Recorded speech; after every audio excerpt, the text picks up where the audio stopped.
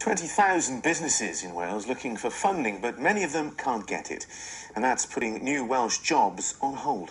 That's the finding of a report commissioned by the Welsh Government into access to finance. It found that start-ups, those companies which create the most new jobs, have the most difficulties getting the finance they need to grow. Our business correspondent Carol Green has the story. So, from kick with it or side kick with it? Former world champion kickboxer Russ Williams runs a successful fitness business. But when he wanted to expand, the bank said no. The only way he got his Wrexham gym up and running was by borrowing on credit cards. I feel sorry for other firms that have been in a similar situation but didn't have any other way out of it, which I managed to. The Access to Finance report found 20,000 businesses in Wales are looking for backing. Late payment by larger companies is also a problem.